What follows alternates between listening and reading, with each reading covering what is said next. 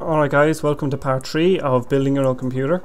Now before we actually get into the motherboard and its details, I need to clear something up with you guys. I am providing this guide as a basic kind of underlay so you understand what the different terms mean and stuff like that. When it comes down to selecting individual components, guys, just look up the benchmarks, look up reviews, and look up like roundup things where they compare all lots of different ones. You need to look these things up because I can't tell you off the top of my head if whatever motherboard is good, or if this, that or the other is good, or this graphics card is a good buy. Just look them up, for God's sake. You know what I mean? Like the information's out there. You don't have to ask me and keep bothering me about it, because if you do ask about some things, I might respond, but generally I won't. I just won't give a fuck.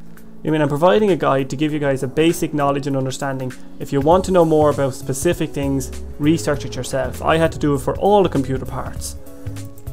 Alright, but now let's just continue with this and move on to the motherboard. Now, this is the single most important part of the computer itself. There is a lot of terms and a lot of things in this. It is what everything connects to. It is the single most important part. If there's a limitation on the motherboard, it limits your computer. In other words, if you want to use, let's say, a solid state drive and you want to get the max speed, you're going to need a SATA 6 capable motherboard. If you want to SLI, you're going to have to get, like, we'll go through all these things later, but the motherboard is the limiting factor of your computer, in the sense that if you limit it in the motherboard and you buy a better part, you won't be getting the full performance out of it. For this, as I said, the example is the SSD. If you buy a fast SSD that requires SATA 6, but you only have SATA 6 gigabits and you only have SATA 3 gigabits, you're going to be limiting the speed of your solid state drive. That's what I mean. So you need to buy a motherboard that fully supports all the parts that you're planning to buy. It can get a little confusing, and generally there's a lot of chopping and changing with the motherboard, but we'll talk into that later and get to the actual terms now. Okay, so now you can see a basic picture of a motherboard. This happens to be an Intel board.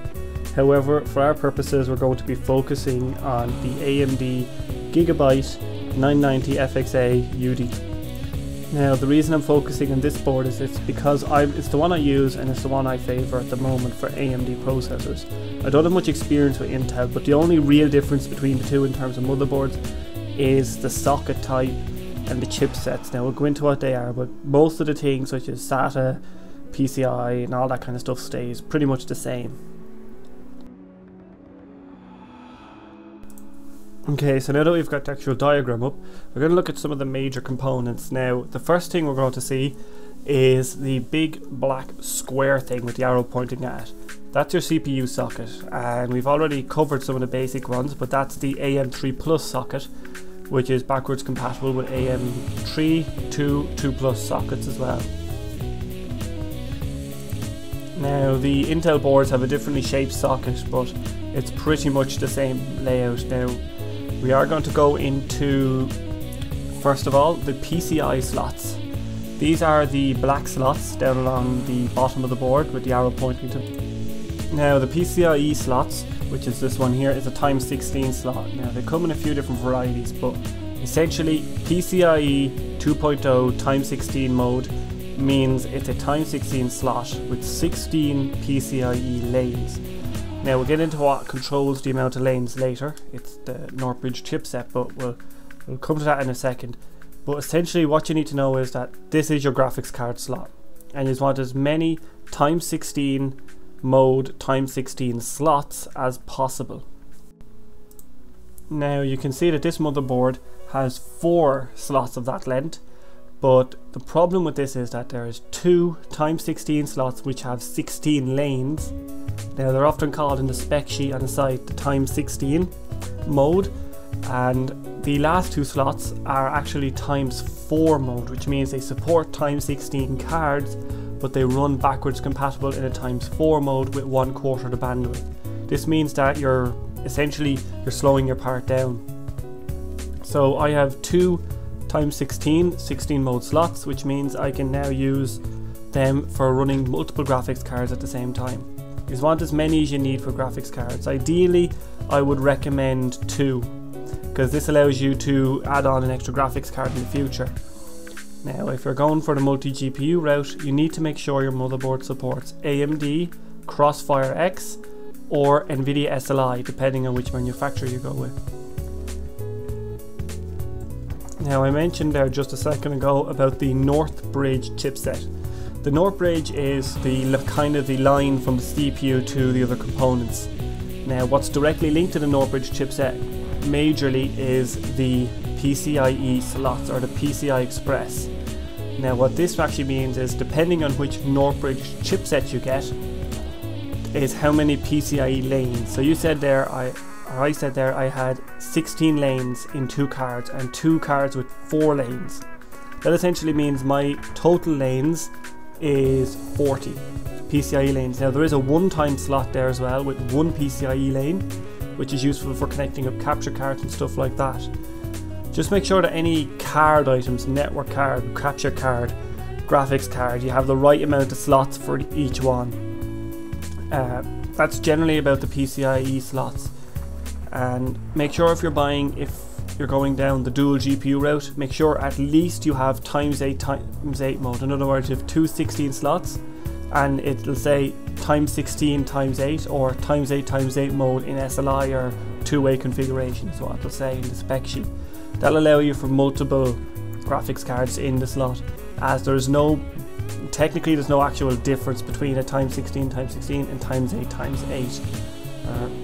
There is a difference, but there's no actual performance hampering, as the graphics card currently can't quite max out the ×16 mode at the moment anyway.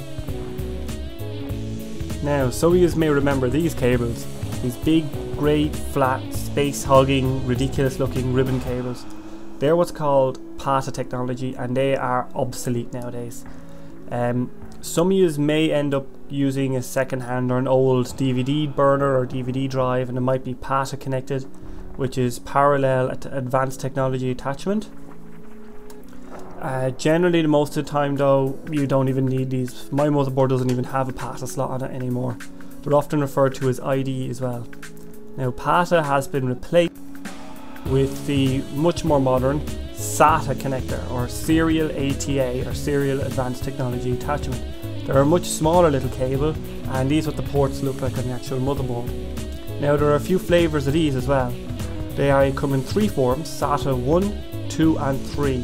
So SATA 1 is SATA 1.5 gigabits per second. Now the gigabits per second is how wide the actual bandwidth of the cable is.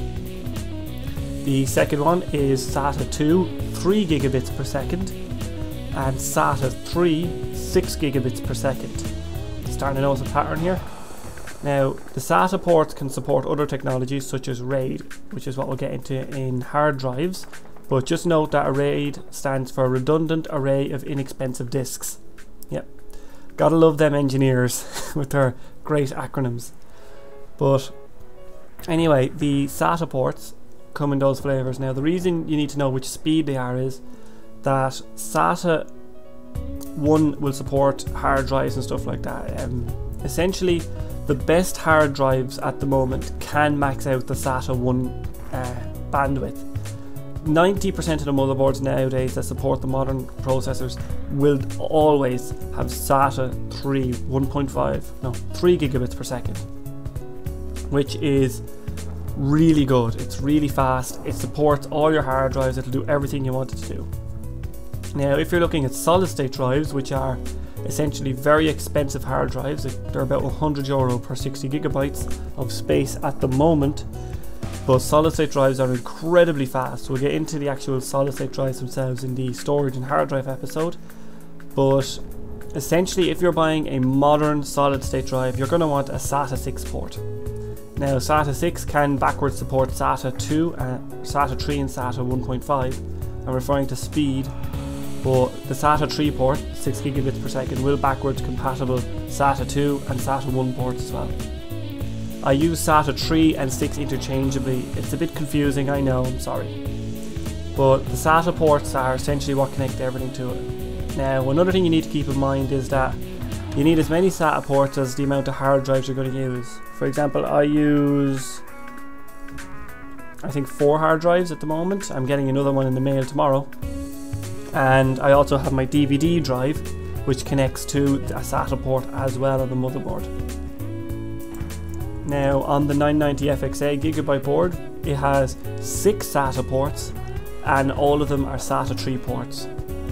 Now another type of SATA you may see is on the back of the motherboard. Now this port is commonly found on laptops and this is called an eSATA port. There's one on the red side to the left there as well. Essentially what an eSATA port is, it stands for exterior SATA, which means it's a port that's on the back of your computer that allows hard drives to connect up externally to it. Essentially it has all the same terms as SATA and speed.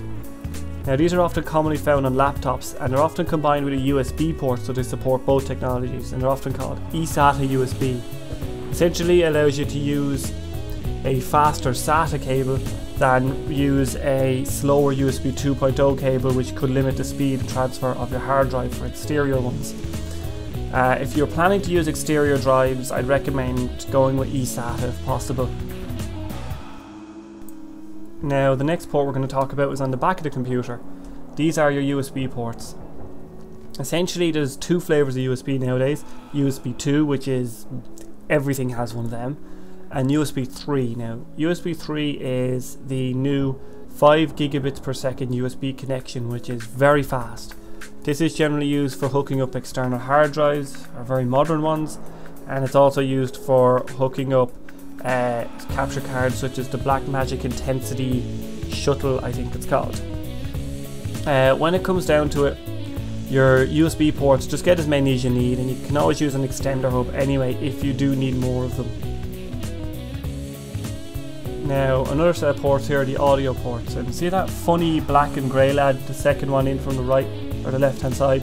That's actually an optical port. That's used for Toslink, or as it's often referred to as SPDIF as well. This is an optical audio cable. There's one coming out of the back of your console that's used to connect up to your headphones. So if you're using a pair of headphones like I am, which take optical surround sound, you're going to want to look for one of those so you can use it on your PC. Now the ports I'm pointing at are your simple analog audio out ports. They're basically from the onboard sound card.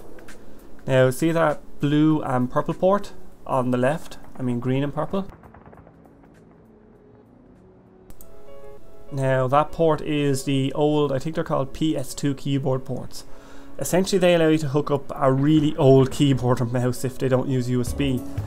For example, I actually use an ancient from a Windows 98 computer, big chunky brick of a keyboard that I've hit many times in rage mode without breaking it, so I like that, and it plugs into one of those ports. It's absolutely ancient.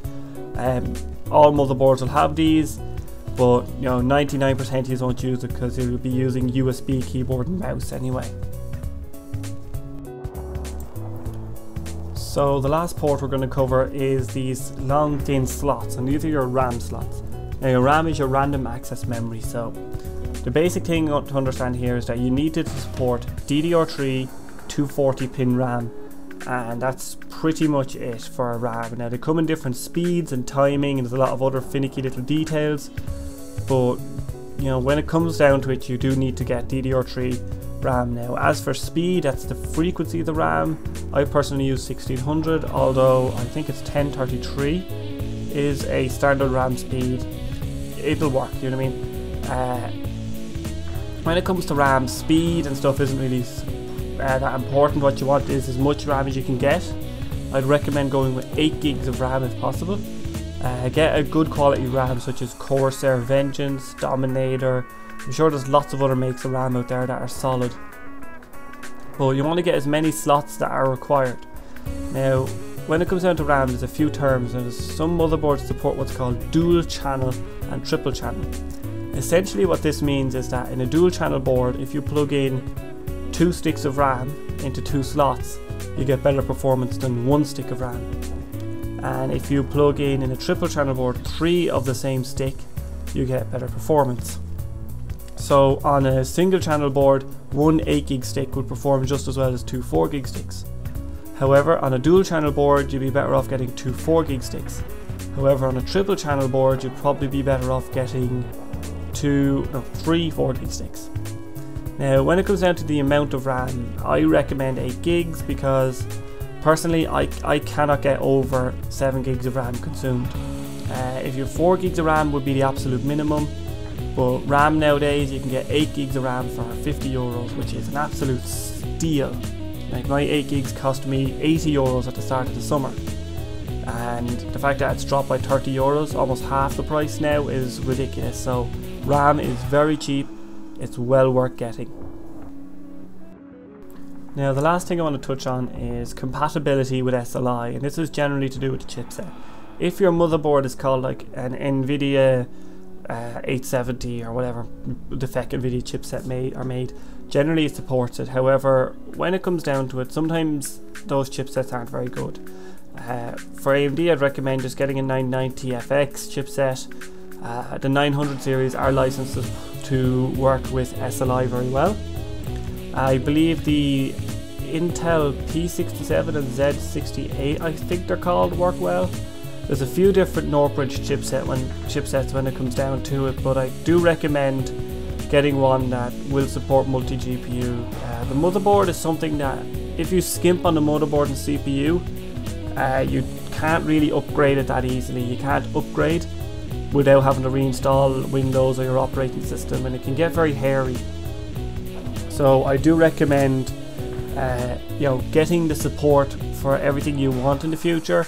It may cost you more, but it's probably going to be worth it in the end. So that's it, guys, I suppose, for the motherboard. As always, it's been good talk, and I'll see you out there.